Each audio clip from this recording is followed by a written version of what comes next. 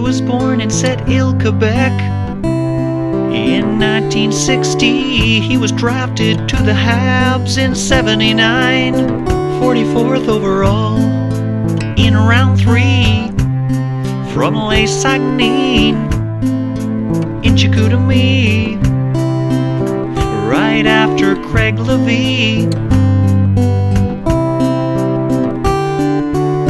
You might be wondering who's he, and I'm not referring to Guy Carbonneau. Guy Carbonneau, the best two-way center that I know. Guy Carbonneau.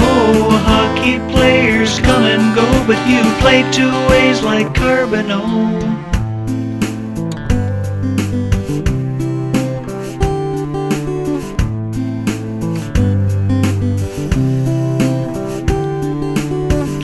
A feared face-off specialist. He was crafty when the puck was dropped. It's the last minute of the third period, Jock. Who's gonna take the draw? Guy Carbonneau, that's who, and I bet he wins it straight back to Guy Carbonneau. Guy Carbonneau, the best two-way center that I know. Guy Carbonneau.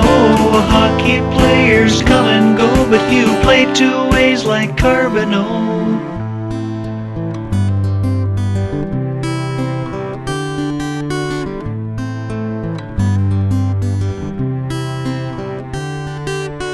Some people think that Guy was just a one-way checking machine. But did you know in '79 AD, Guy notched 182 points for Les Saguenay in Chicoutimi. Guy played 18 years in the show, notched a point about every other night, and he was mentally tough as steel, though he rarely had a fight. He went to the Cup Finals 5 times, winning 3. 3 times Guy won the Frank J. Selke for playing forward defensively. Guy Carbonneau. Guy Carbonneau, the best two-way center that I know. Guy Carbonneau. Hockey players come and go, but you play two ways like Carbonneau.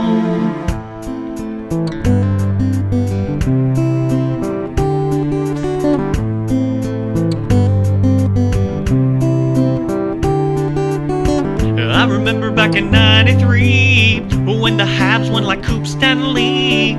Guy shadowed Wayne Gretzky, limiting Wayne offensively. A year later, Guy was traded to St. Louis for Jim Montgomery because Guy made too much money. And then in '99, when Guy played two ways oh so fine, he could anticipate where Peter the Great would skate, and down the hill did the Avalanche go when Dallas won the Cup in Buffalo. Guy Carbonneau. Guy Carbonneau, the best two-way center that I know. Guy Carbonneau. Hockey players come and go, but you play two ways like Carbonneau.